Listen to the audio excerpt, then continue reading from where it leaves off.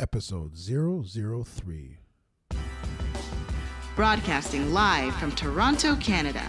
This is the Youth Community Culture Podcast with your host, Olu Q.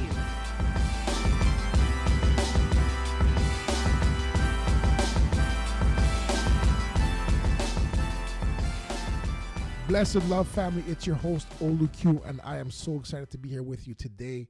If it's your first time joining us, I want to encourage you to go to our website, check out our other episodes. You can visit www.oluqspeaks.com. That's www.oluqspeaks.com. We are about to jump into our second episode of our three-part series on youth justice entitled Inside Out. Today we have a special guest with us. Her name is Veronica Salvatierra. She is a longtime community worker based out of Toronto with an incredible history of engaging young people. And she has some stories to tell to us today, to share with us. Our goal is to help you understand the issues that impact young people. And we're going to continue on from last week where we heard from another gentleman, Raymond Day, speaking about his experience as a young man growing up in social housing in the city and the challenge that he faced as a young man. We're going to hear from the other side, people doing the work to keep young men from making those choices. And I'm excited because the interview is incredible and it's going to be very helpful for people looking to figure out how we can better serve our youth populations. So let's jump right into it. Again, leave comments on our page. Contact us, connect with us on Instagram. You can find me at Olu Speaks on IG, on Twitter. So let's jump right into it. Let's go.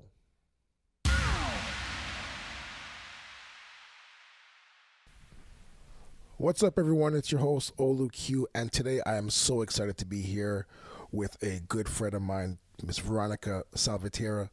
Veronica, welcome. Thank you for joining us today. You're very welcome. Thank you for having me. And you know what? I want to say before we start off, it is early in the morning, so I want to say a special thank you because anybody doing community work understands that we work in the evening. So for someone to take time in the morning, early morning, to share knowledge, I am truly grateful. So again, thank you very much, Veronica. You're very welcome. So let's jump right into this. We're doing this series on youth justice and youth violence, and I wanted to get you on to share your experience in the field. You've been in this game for how many years now? 18 years. 18 years, wow. 18 years. And what are some of the jobs that you've had in the field over those 18 years? I started as a residential counselor. I'm still a residential counselor on a part-time basis, youth justice worker, and now a youth criminal justice coordinator. Okay, that's a lot. So from those jobs over the years, which ones do you think have given you like the most lessons? I think my current role, just working in the youth justice field outside of residential counseling, community-based youth justice, I think is a lot different. When you're in residential, there's very hard and specific rules that you have to follow, and you're very limited in what you can do. When it's community-based work, there's no limit to the support that you can give and the things that you can do. That's fair. So, like doing the work right now within those community settings, what, like, would you say your typical day looks like? I don't have a typical day. There's no typical day when you're working with youth. That's fair. So a typical day could possibly include emails or texts from some of my older kids who need support getting a housing letter or helping them with some type of application. It includes my current kids coming in during a crisis and needing some support, or dealing with substance use issues or suicidal ideation, or a parent coming in with their kid who needs help because they want a bail variation and they need support on how to get one, or me getting called from kids saying, hey, so and so got arrested. So having conversations with the police and dealing with that, or it could be a number of things, going to court, talking to ministry and city staff. It can be whatever. That's a whole lot of responsibility for someone to deal with every day. Well, welcome to the world of youth work. That's the youth. That's what people don't know and don't see.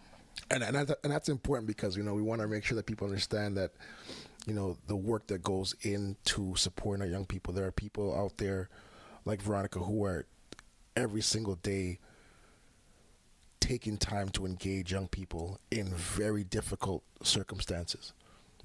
So again, truly, truly amazed by it. But what are you looking at it in terms of the young people that you serve? Like, what's the range that you're looking at when we talk youth? When we're talking like age group? Yeah, age group. Like how young are you serving? And for my work that's referred through court specifically, the young people have to be between the ages of 12 and 17 at the time of the offense. For all other youth that I work with, there's no limit to the age.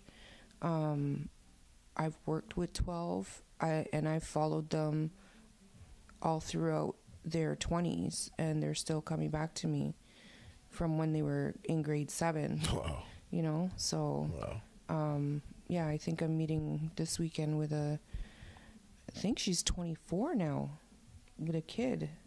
So, I mean, you don't stop youth work at any age because your funders say stop.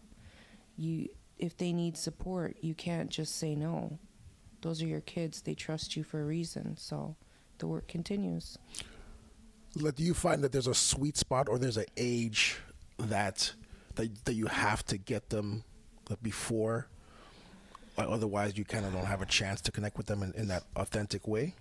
No, I don't think there's a specific thing like that. I think for me, I usually get them after they've been charged with a crime. Usually. Sometimes young people who've been charged, they either continue getting charged or they, change their minds and make a choice at that point.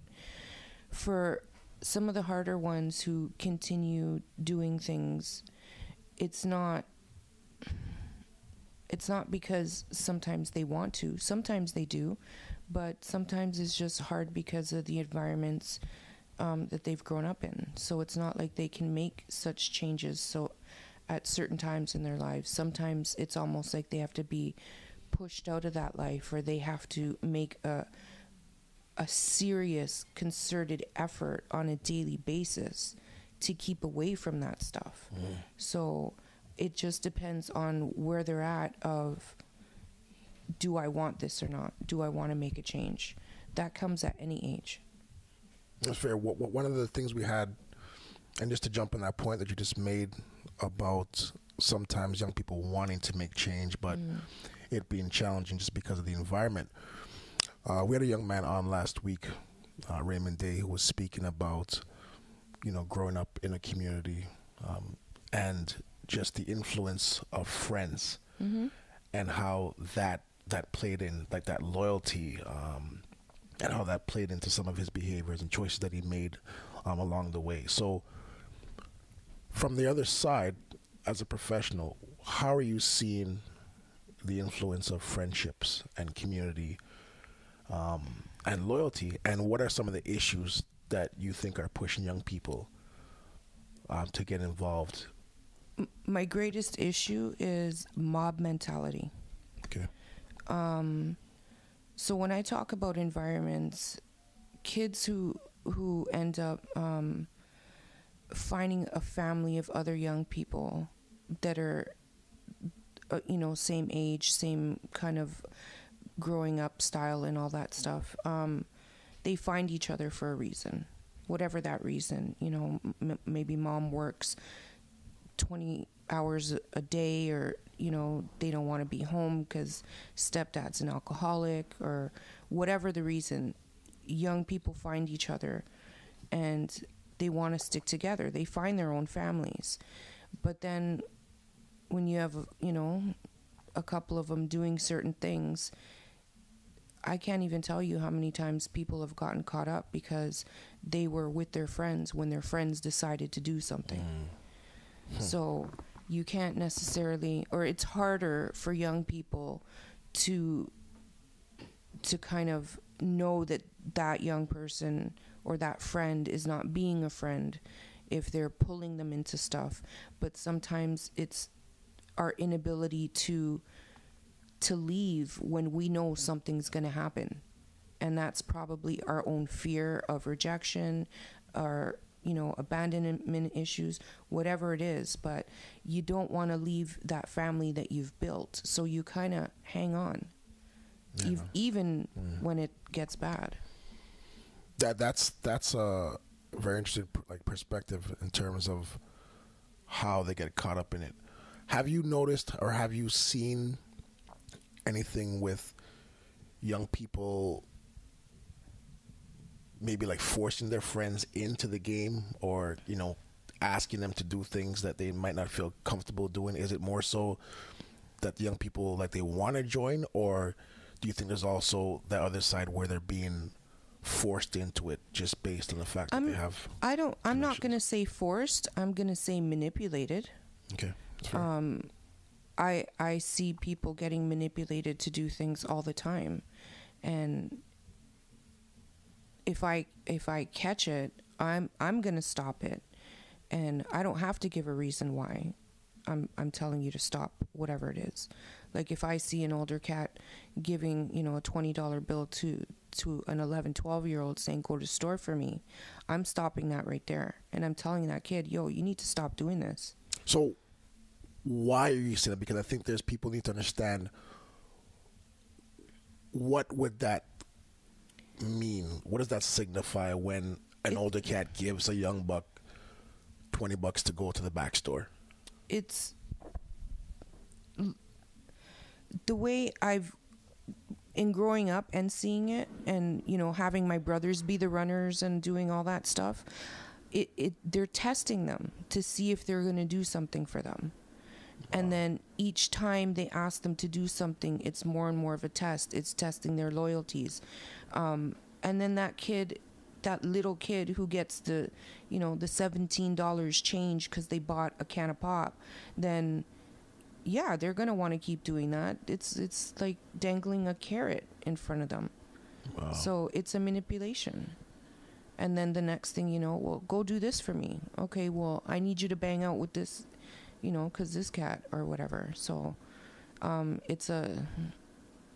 it takes a while to manipulate somebody, but over time it happens all the time. The young man described it as a grooming process last week. It is a grooming process. Saying that, he was looking back, he can reflect and realize that, yes, he was being groomed. Oh, yeah. For if larger issues, yeah. If you're 16, 17 and you're dead broke, you have no money, but that this cat you've done favors for is having a party, he's telling you to come, and you get free drinks and weed all night, I'm going to your parties too, every chance I get. That's fair. The manipulations can be subtle, but they're so ingrained that you don't even know that you've now become a puppet. And then things escalate pretty quickly after that. Very quickly, because now you owe people. That's fair. So, how young are you seeing them start to get into this particular grooming process? What is that like? Grooming, I usually see around the 10, 11, 12, 13-year-old age range. Wow. Yeah. You see that one kid who's 11 hanging around the older guys, and all the older guys are complimenting him. Oh, this kid's bad. Yeah, he's cool. He's down. He's that cool. kid, he's exactly. a rider. He's this and that. That's the start. They're getting in his head. And then, but the thing about it is that most parents probably don't even realize what's happening. No clue. Outside of the home. No clue. So that's the boys. The grooming for the girls is very different. Well, you gotta talk about that then. Like, what does that look like for the girls? Well, for the girls, it's making them feel like that's a little girlfriend. That's somebody that they trust. They're gonna tell them things, because girls are much more emotional, and good manipulators know how to manipulate girls. So what kind of things would they be telling the girls? Like for the boys, like they're giving them money to go to the store. But for girls, it's getting their nails done, getting their hair done. It's taking them out, having them, be in the passenger side of the car, and they're just there all the time. So it's almost like for a young girl, that's status, right? For a young girl, she wants to feel like she's untouchable because she's with that guy. So it's a weird little thing, but much like in school, everybody want to be the popular kid. That's what it is. That's what youth life is. But on the streets, the consequences for being part of that are nothing like a failed grade. Oh, boy. Nothing like a failed grade. That's so challenging. It's like, so dealing with the young people, watching like the game unfold in front of your eyes, what are some of the things that you're doing like to engage them in terms of how do you break into the circle and penetrate like their minds to be able to engage them? That just takes time and trust. You can't do youth work if you can't build a relationship and trust with young people. That will never happen. I can say that over a long time, my kids do trust me. They trust me enough that when they have a problem, they come to me. When their cousins have a problem, they drag their cousins to come talk to me, or their friends who aren't from, the center to come and talk to me. But that's trust. So it's been a long time, but that trust makes a lot of things happen. But if I can, please, just allow me to jump in, because I think you're just knowing you for the last few years. I've watched how young people interact with you, mm-hmm. And we have many youth workers out there, but I think that you have very specific qualities that allow young people to feel comfortable around you. Like, do you notice a difference in your approach than other workers? Like, what is it that you're doing differently? Because I see young people come to talk to you. They, like you said, they're bringing family members. They are telling you very sensitive information. How do you allow them to feel comfortable talking to you? Geez, I don't know. Magic? No.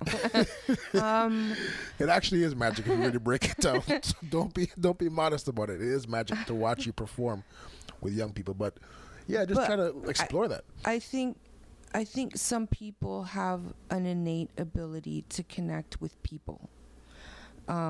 My experiences, my life experiences, are very similar to these young people, and I will share stories when the time is right with who I choose to, which builds an extra set of connections.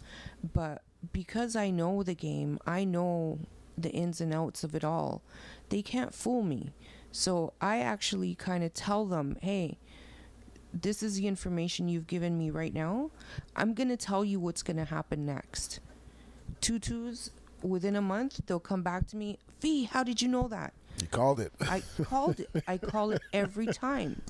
So your whole life's journey, I can call it. I can tell you what's going to happen if you don't make this change or if you don't do this.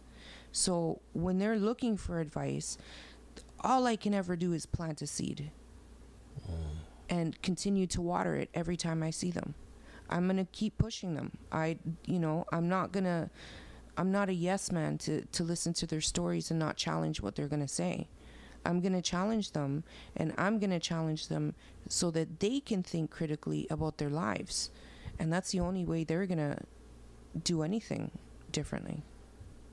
Have you ever been shocked by what you've heard from a young person, a story that they've told you? Have you ever been put in that spot where you had like no words, or yes. you're too hurt, or yeah, more than once. I can't say what they are, but that's fair. Definitely more than once. Youth are, you know, some of the things they tell you, sometimes you almost wish they didn't tell you. Like, sometimes it's a bit much, or a bit raw what they're saying, and you're just like, yeah, okay, just, you know, wrap it up a little bit nicer, because it's hard, you know, I'm human. Yeah. I get thrown off. Yeah. So, yeah. So then when you hear those type of things, I'm curious to know, you know, how you are able to keep yourself in a mental state that allows you to continue to support young people, because that's a lot of baggage to carry around. I think people don't really understand the role that youth workers play, the exposure to sensitive information, and having to directly engage. Sometimes that could be a lot for you. So what are the things that you do, or do you have a support system outside of the work environment to be able to allow you to keep doing the work? Well, I'll tell you right now, vicarious trauma is real. It's real. I think it's really real when people already suffer with things, and their own experiences kind of, whether you haven't dealt with them or they come back to haunt you or something. Like, vicarious trauma is real. So I would tell anybody starting out in the business, self-care is so important. Like, that word, first time I heard that word, I almost laughed. I'm like, self-care, man, what are you talking about, self-care? I get it now. You understand like, now? Yeah, years back we didn't get that self-care. No, I need self-care. Yeah. Now my kids know I have more boundaries. Before, I'd get on a regular calls 1, 2, 3, 4, 5 in the morning. And sometimes for just unbelievable, you want to ask me a question? You couldn't wait till I woke up or was at work. You want to call me at 3. So, you know, vicarious trauma is real. I've had my own issues with it. Yeah. I think we all learn how to cope with it, because the work continues, so you continue to be affected by things. But learning self-care strategies is so important, whatever they may be. Yeah, absolutely. In moderation. It's a lot to process, and I'm always, you know, just amazed at the resiliency of our youth workers in terms of being able to deal with all of that trauma over the years and continue to be able to find ways to support young people through these challenges, you know? That's because for some of us, it's our calling. Like, that's our purpose in life. That's our passion. That's where we feel we are needed or fit in, or, you know, is our strength. Whatever you want to call it, if you love it, then it's going to show. That's fair. So when you look at your work over the years and what you've done and your investment into young people, like, what are some of your success stories in terms of, like, your highlights, things that you're proud of, I'm young proud people of, that you've seen grow over the years? I'm proud of every kid that has asked me to their graduation.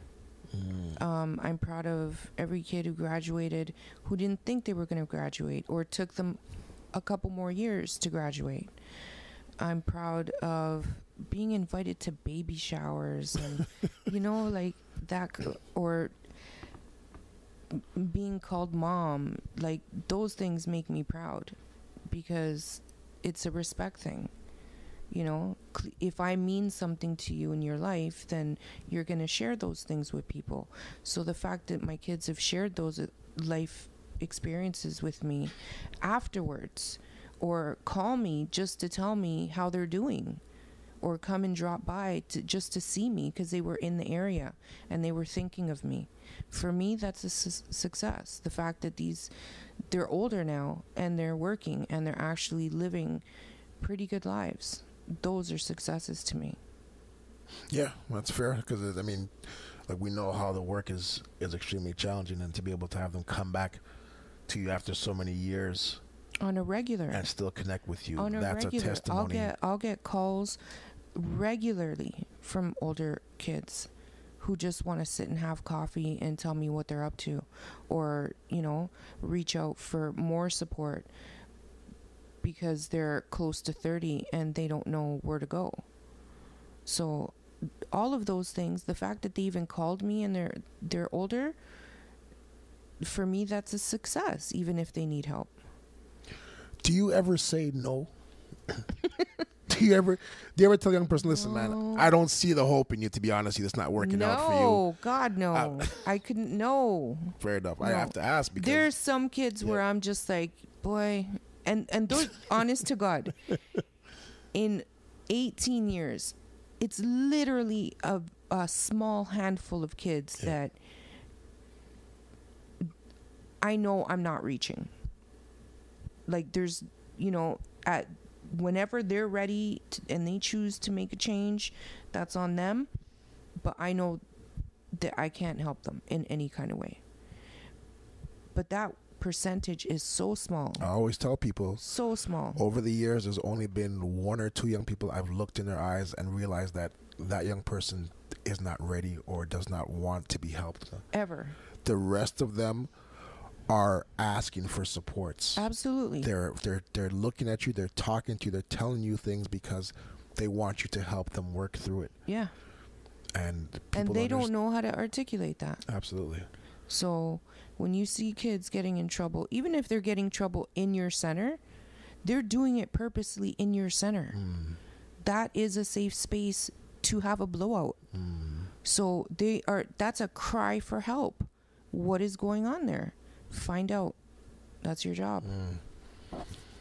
Last week the young man was talking about growing up, and I guess his community didn't have many resources, many safe spaces to attend.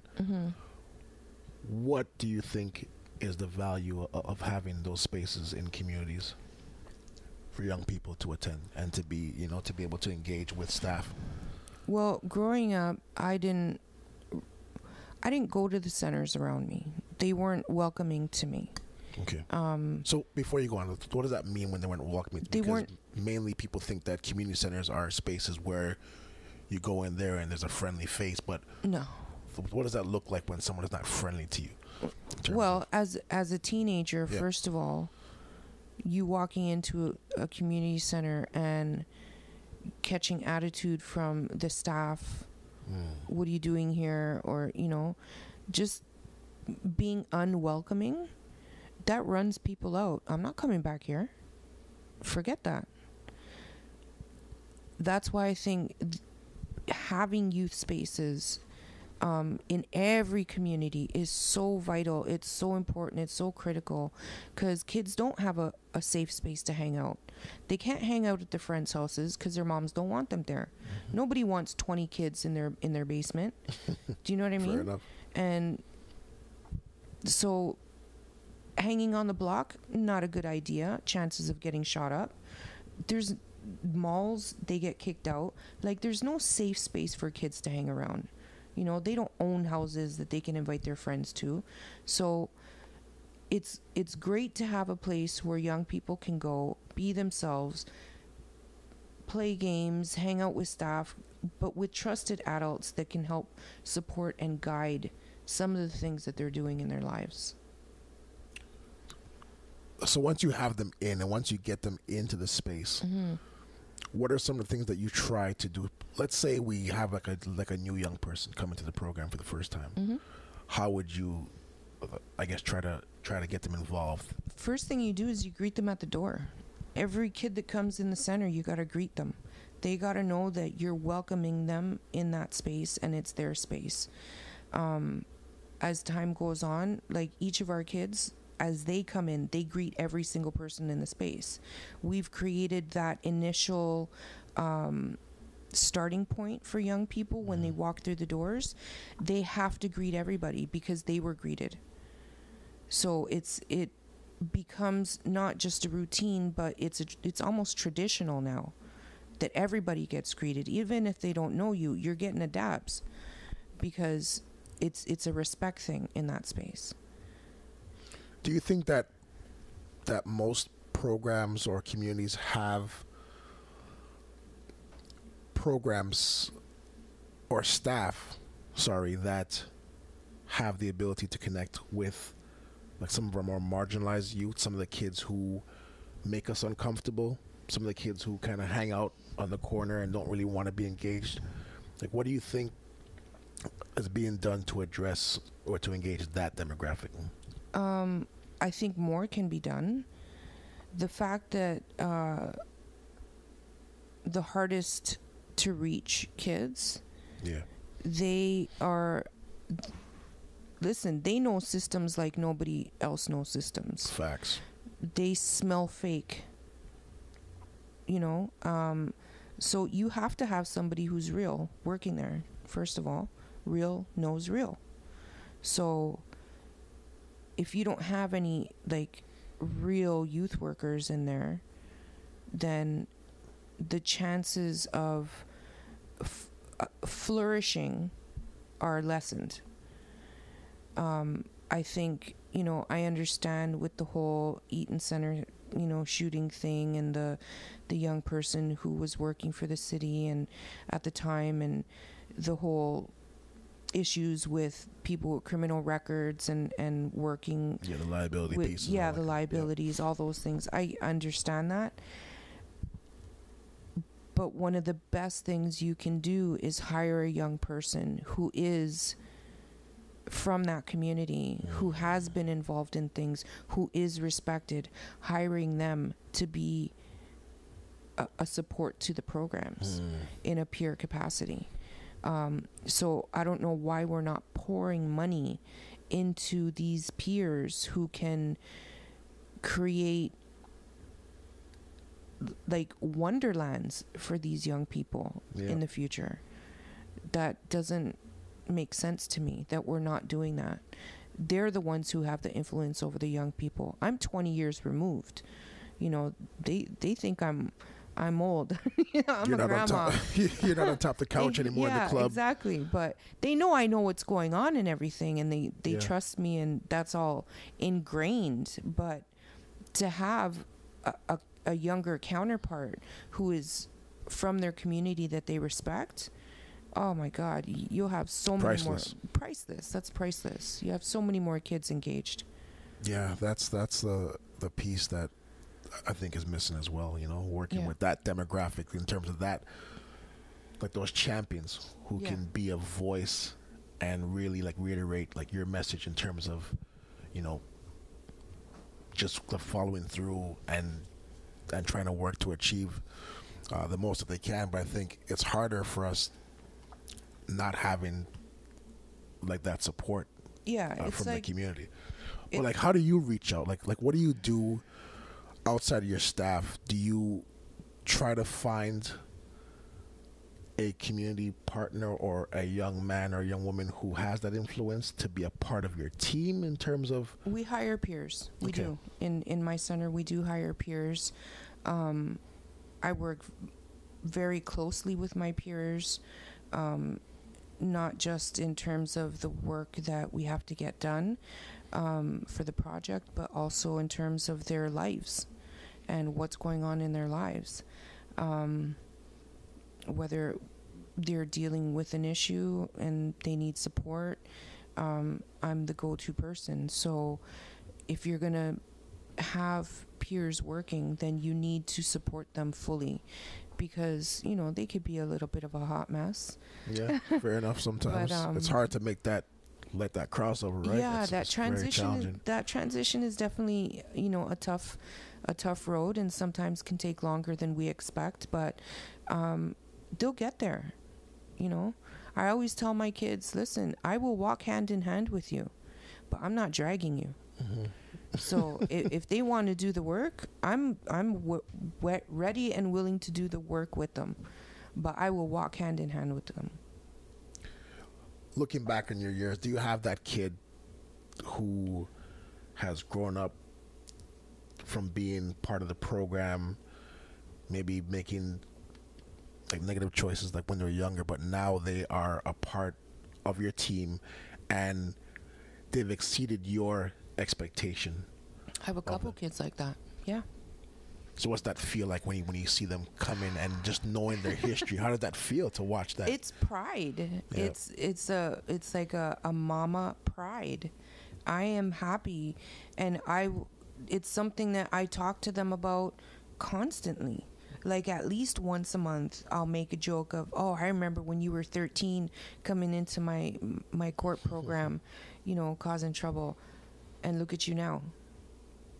That's pride, you know, and that they can reflect on their life's path and their life's journey and the difficulties, and then, you know, how much the center, how much staff have helped them. Like, that's all I could ask for. That makes, you know, the piddly money I make worth it. Because let's be real, youth workers don't make good money. Listen, that is the realest thing that's been said today. If you are looking to live an extravagant life, please choose another profession, because this thing here is about young people. It's about youth. It's about engagement, the work that we do. We're not going to be retiring here and having... I'm not sitting on dubs. Not sitting on dubs anymore. If you want to be a youth worker, honest to God, you do it because you love it. Absolutely. You have to love it. If you don't love it, please get out. Get out, because they'll eat you up alive pretty quickly as well. They'll eat you up, but you're also not helping anybody. You might be making it worse.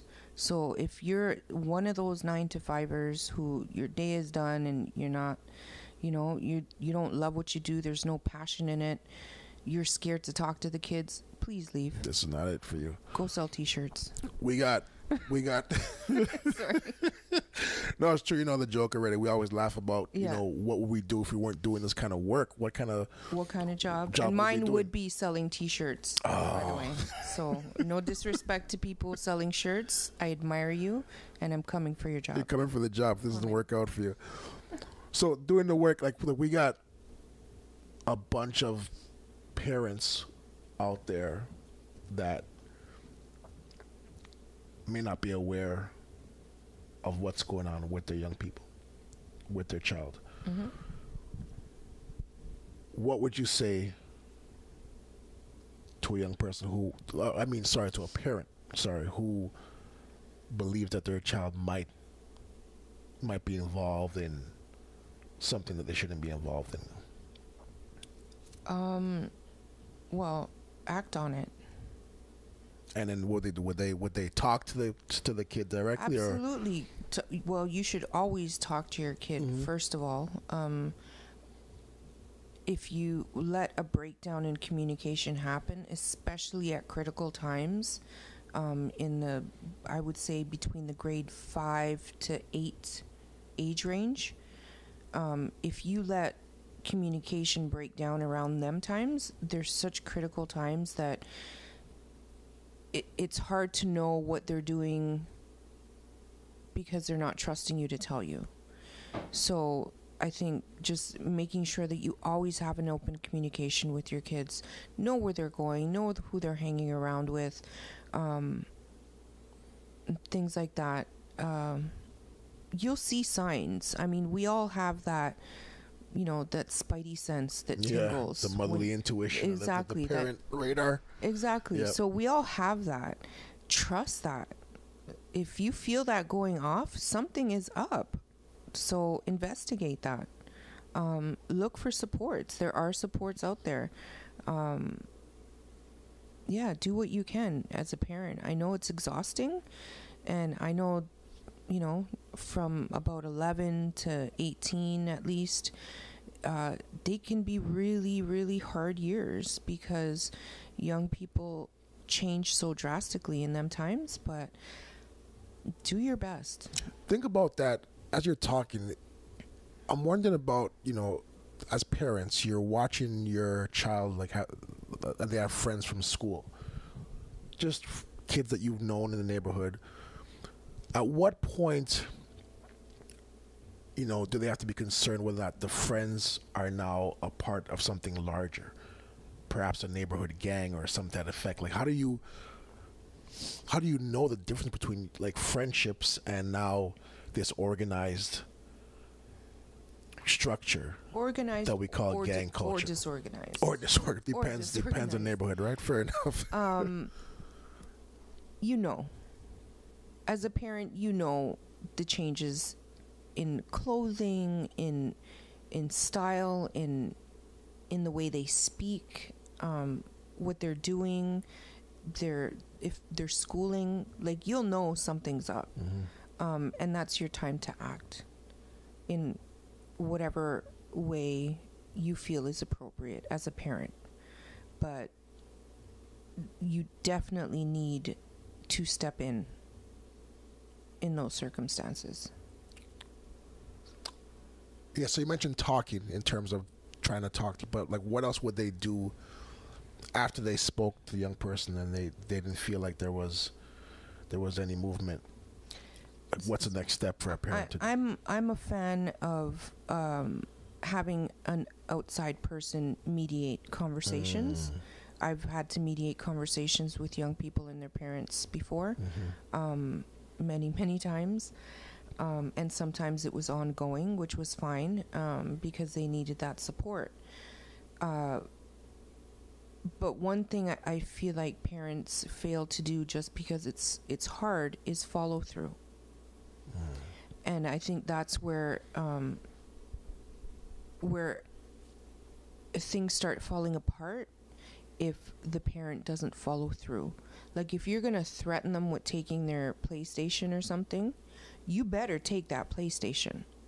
Because if you're not following through, then that kid's just going to look at you as a joke and just going to step on anything you say. So follow through is super important. Communication, negotiation. You have to compromise as a parent too. It's not because I said so. There has to be open communication. That young person has to feel like they have a say in the family and what's going on. So it's not days of old where parents call the shots and the kid listens and shuts their mouth. No, this is a different time. Kids want to be heard. They should be heard. They should have a say. So it's participatory. What do you think are some of the issues, the emergent issues that you see happening in youth culture, young people? What are some of the things that we should be looking out for as parents and as community workers? My greatest challenge right now is neighborhoodism. I don't even know if that's a word. It is a word on our podcast this morning. Yes, okay, it is. It's a word. Neighborhoodism. Explain, please. So the big thing now is everybody's a rapper. Every hood has a rapper. And if you live in or hang around in a certain hood, this repping of hoods. Okay. Through the rap music, through... It's not even just rap, it could be a kid in school just repping a hood because they hang in it or they live there. This repping of hoods thing, I can't. I'm sorry, I can't do it.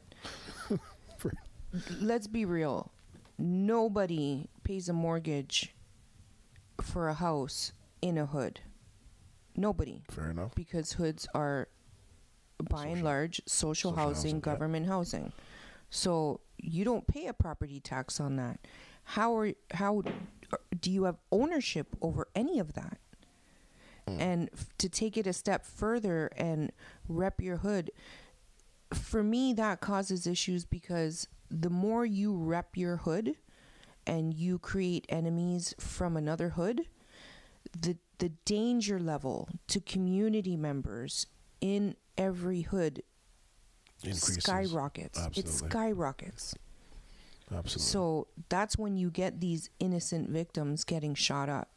They have nothing to do with this hood beef or whatever is going on, but they're the ones that suffer the consequences because of it.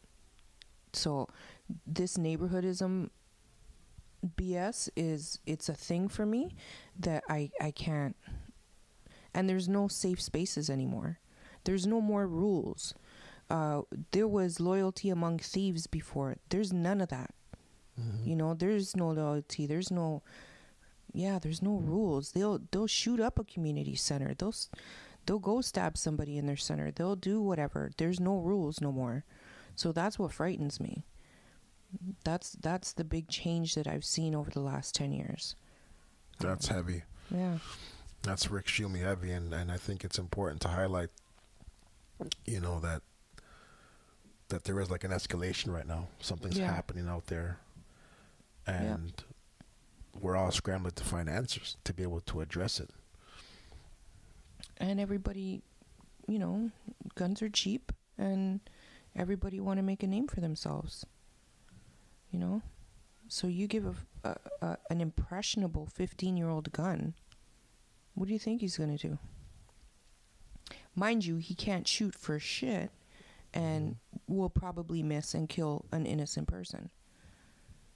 But they don't target people the way they used to. Now they target a whole community, which makes no sense. What do you think that we can do as community members, as a collective, to support young people who are involved in this lifestyle? To support young people involved in the lifestyle. Well, they should always have a hand willing to help them when they're ready. Because we don't know when they're going to be ready. You know, it could be when they're pushing 30 years old. It could be in their mid-20s. But if they have closed doors all around them, then they're just going to continue what they're doing. But if you continue to open doors for them, or say there's an opportunity here, or give them an option, you know, then that's planting a seed. And hopefully something grows out of it. Wow. Incredible. Veronica, I'm just really grateful for you taking the time today to share with us. This is a lot of value bombs being dropped here, a lot of important information that you're sharing with the audience, and I want to thank you for shedding some light on these issues from a youth service professional perspective. No problem. So we're going to look out for you. Do you have any social media that we can contact you on? Are you on any social media? Man, people I'm want too to old contact for you. social Well, listen, send a dove across Lake Ontario, and you'll reach Veronica. And we'll have a link. Hopefully we'll have a link or some type of contact information for Veronica on our site. Veronica, again, thank you so much. It's been a pleasure today. You're welcome.